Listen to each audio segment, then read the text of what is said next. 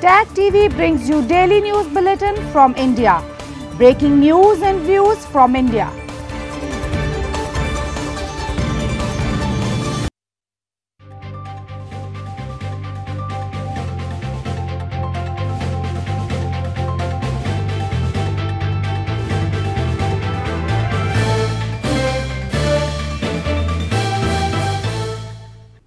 Good evening. Welcome to South Asia Newsline. I'm Surbhi Sharma. Here are the top stories we are tracking for you on Wednesday, the 4th of March.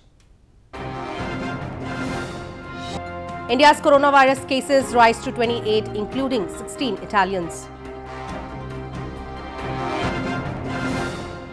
US launches first airstrike against Taliban since Doha deal.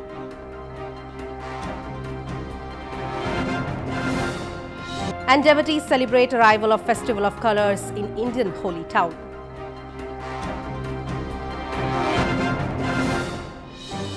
And now for all the details. India's Health Minister Harshvardhan on Wednesday said that 16 Italians in India have tested positive for coronavirus, taking the total number of cases in the country to 28.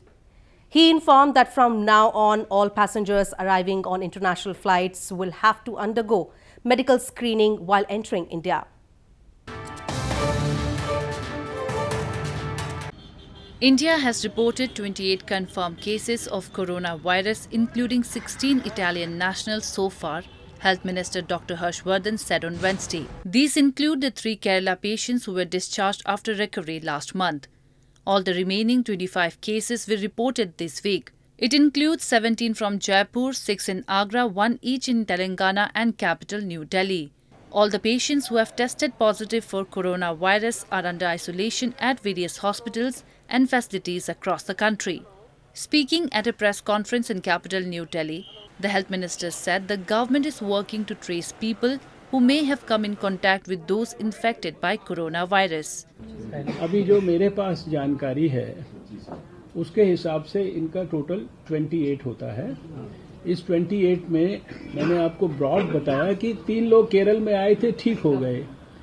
एक दिल्ली में आया, वो travel करके आया Italy से, जिसने अपने 6 रिश्तेदारों को इन्फेक्ट करा। एक इटालियन ग्रुप जो ट्रैवलिंग के लिए भारत में आया था। The health minister informed that from now on, all passengers, Indian or foreign, arriving on international flights will have to undergo medical screening while entering India. The deadly COVID-19 disease that originated in China late last year has claimed more than 3,000 lives and infected more than 90,000 people globally. Baloch activists highlighted human rights violations in Balochistan due to the China-Pakistan economic corridor during an event this week on the sidelines of the UNHRC session in Geneva. They said the multi-billion project is being built on blood and corpses of Baloch people. Baloch activists have alleged that the people in Balochistan are paying a heavy price for the multi-billion-dollar China-Pakistan economic corridor or CPEC. Speaking at an event on the implications of CPEC during the ongoing UNHRC session in Geneva, the activists highlighted incidents of enforced disappearances, tortures and killings by Pakistan Army that has seen a sharp rise in Balochistan since the launch of the CPEC project. An activist said Pakistan and China have destroyed everything on the route of CPEC, be it human habitation or agricultural land. जो बलूचिस्तान में मुख्तलिफ नामों से जो projects चले आ रहे हैं, वो सब प्रोजेक्ट्स हम समझते हैं और देख रहे हैं कि वो बलूच के खून से, बलूच की लाशों पर गुजर कर बनाई जा रही है। सीपेक ने इस सब सूरत हाल में, सिचुएशन में इसको इंटेंसिफाई किए। The activists expressed concern that China will be the real beneficiary of CPEC, which reaches out from Xinjiang to Balochistan's border port. There's a concern. Baloch people are not happy. They are struggling against the CPEC or any other project which is not being, which is against the will of Baloch people. So this should be clear for the world, especially for the China, that the Baloch people will not allow them. Balochistan is a resource-rich region with huge reserves of minerals and gas, but it remains poor because of the exploitative policies of Islamabad. Moving on to news from Pakistan. Locals in Pakistan's Karachi have blamed that rising inflation has continued to make their survival difficult, and the government is taking no effective measures to control it. Sharp rise in prices of daily commodities have severely hit domestic budgets of people across the country. The spiraling inflation has continued to be the biggest problem haunting the people of Pakistan, which has severely hit their domestic budgets. Residents in Pakistan's largest city, Karachi, said that sharp rise in prices of daily commodities have made their survival difficult, and the government is not doing anything about it. According to a data released by Pakistan Bureau of Statistics or PBS on 28th of February, 13 commodities including LPG cylinder, milk, onion and pulses registered hike in prices in just a week. लोगों की purchasing power कम हो चुकी है, सही है ना, और जो माहाना सौदा 5 से 6 हज़ार में आता था वो 10 हज़ार तक पहुंच गया, तो मतलब गरीब आवाम तो वैसे ही पिसे हुए थे और मजीद पिस गए. Locals blame the lack of effective policies to tackle the rising inflation and unemployment in the country for their hardships. Government इसमें कह रही है हम एक्शन ले रहे हैं, कब लेंगे? जब पब्लिक मर जाएगी तब एक्शन लेंगे, क्या फ़ायदा होगा? खुदकुशी आपके सामने हो रही है इसी वजह से, बेरोजगारी की वजह से, कामकाज पहले ही नहीं है. Inflation at its highest in more than 5 years has left faith of many Pakistanis shattered who voted for Prime Minister Imran Khan in 2018 over his promise to eradicate poverty and create jobs. In news from Afghanistan, the United States conducted an airstrike on Wednesday against Taliban fighters in Afghanistan, the first such attack since a troop withdrawal agreement was signed between the two sides last week. The United States conducted an airstrike on Wednesday against Taliban fighters in Afghanistan's southern Helmand province, a U.S. forces spokesman confirmed. Spokesman for the U.S. forces in Afghanistan, Colonel Sonny Leggett, in a tweet on Wednesday said the U.S. hit Taliban fighters with the airstrike in response to an insurgent attack on Afghan forces in Helmand. The airstrike was the first by the U.S. against the Taliban in 11 days when a reduction in violence agreement had begun between the sides in the lead-up to February 29 pact. This came a day after U.S. President Donald Trump has held a telephonic talk with the Taliban chief negotiator, which Trump said was a very good talk. The pact signed between the U.S. and the Taliban last week hit a quick obstacle after Afghan President Ashraf Ghani refused to implement a clause of the agreement which demanded the release of up to 5,000 Taliban prisoners. The Taliban since then had resumed military operations against the Afghan security forces, but has said would not attack foreign troops. Moving on to news from Nepal, doctors successfully performed a second kidney transplant on Nepali Prime Minister KP Sharma Oli on Wednesday. Oli had undergone his first kidney transplant in 2007 Apollo Hospital in Indian capital New Delhi.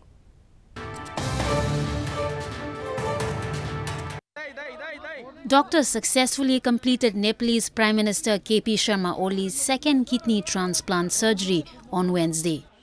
Over a 4-hour-long procedure was done by a team of medical professionals led by Dr. Prem Raj Gyawali, a consultant urologist and kidney transplant surgeon.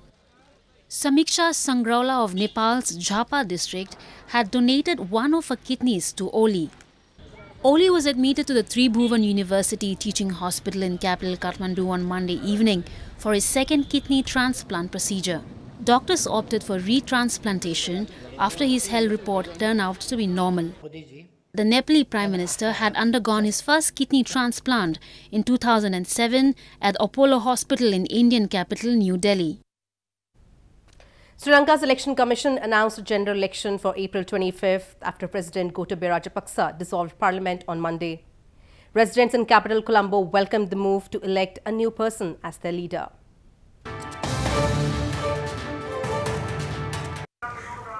Residents in Sri Lankan capital Colombo welcomed the dissolution of Parliament by President Gotabaya Rajapaksa, paving way for the general election.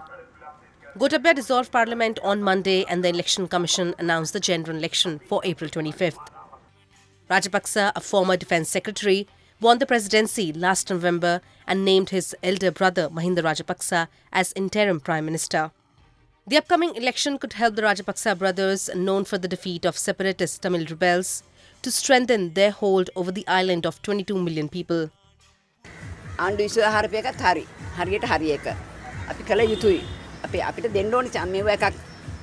අපි මොනවද කරන්නේ අපි තාම අලුත් කෙනෙක් පත් කර ගන්නවා දරගොල්ලන් පත් කර ගන්න කෙනෙක් අපි මහ ජනතාවට දෙන්න ඕනේ ඒගොල්ලෝ ඉඩක්. ඒගොල්ලන්ට ඕන දේ වැඩ කරන්න බෑ. අපිට ඕන දේ ඒගොල්ලෝ වැඩ කරන්න ඕනේ. The president is empowered by Sri Lanka's constitution to dissolve parliament any time after completing 4.5 years of a 5-year term, which Rajapaksa did on Monday. The ruling party, Sri Lankan Podujina Perumuna, also welcomed the move. The main opposition party, United National Party, criticized it, calling it government's incompetence that has been exposed. තව මාස 6ක් අපිට නිල කාලේ තියෙනවා. ගෝඨාභය රාජපක්ෂ මහත්තයා කැමති නැහැ මේ ආණ්ඩුව තව එක මාසයක්වත් ඉස්සරහට යන්න කැමති නැහැ. මොකද මේ පාලනය කරපු මාස 3ක කාල සීමාව තුළ ආණ්ඩුවේ නිර්වත බරපතල විදිහට හෙල්ලුම් කෑවා දෙදරුවා. The new parliament will meet on May 14th, the Election Commission said in a statement. Indian archaeologists have unearthed over 4,000-year-old urban site in the country's northern Varanasi city, which they claim are from an ancient Indian empire that existed in Golden Age of India. The items found so far from the site include potteries, brick walls and flooring.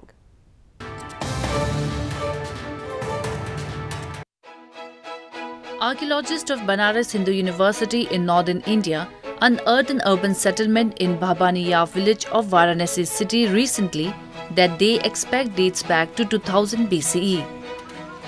According to an archaeology professor, so far the item found in the excavations include a furnace, some well-defined structures, brick walls and flooring from Gupta period.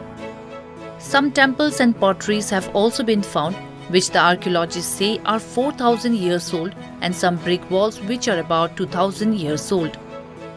The Gupta Empire was an ancient Indian empire existing from the mid to late 3rd century Common Era to 543 Common Era. This period is considered as the Golden Age of India by some historians. 3500 ईस्वी से लेकर के और लगभग जो है 2000 ईस्वी तक के सामग्री यहाँ टीले पर उपलब्ध है। तो उसके विस्तार से जानने के लिए हम लोग टीले पर लंबवत उत्खनन कर रहे हैं और हम लोगों ने एक ट्रेंच यहाँ लगाई हुई है और इस ट्रेंच में जो अभी हम खोद रहे हैं, जो चीज़ें मिल रही हैं, उसमें जो है गुप्त काल का लेवल चल रहा है।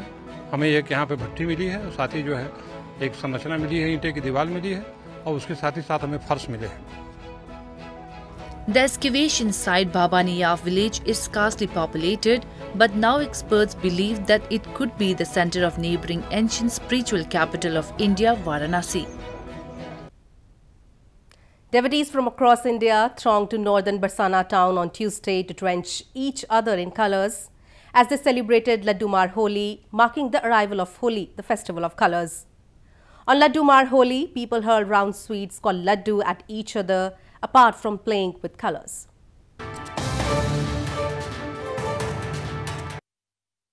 Hindu devotees thronged to Barsana town in India's northern Holi Mathura city and were drenched in colours as they celebrated Laddumar Holi on Tuesday, marking the arrival of Holi, the festival of colours.